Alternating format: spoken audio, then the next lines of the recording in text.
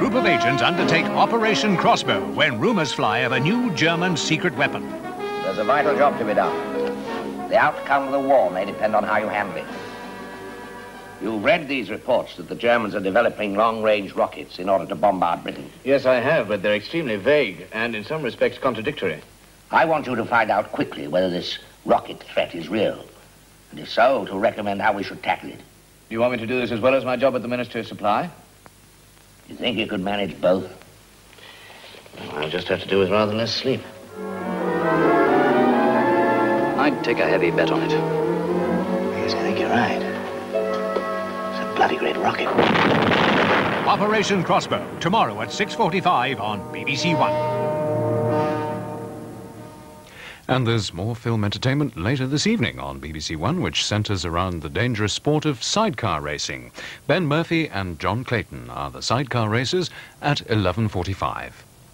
That's after Omnibus, which tonight visits New York, where last year some of the world's leading opera singers gathered to make a recording of the celebrated musical West Side Story, conducted for the first time since 1957 by its composer, Leonard Bernstein.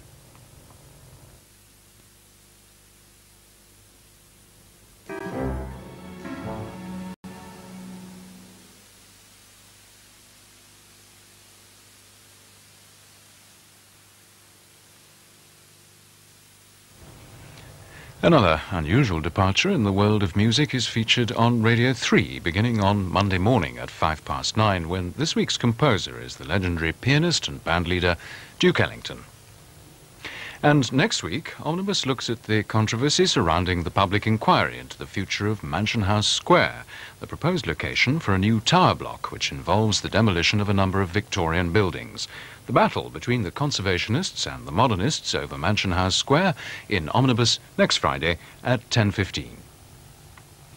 And now, to round off this evening on BBC1, our late film takes us into the dangerous and exciting world of sidecar racing with Ben Murphy, Wendy Hughes and John Clayton.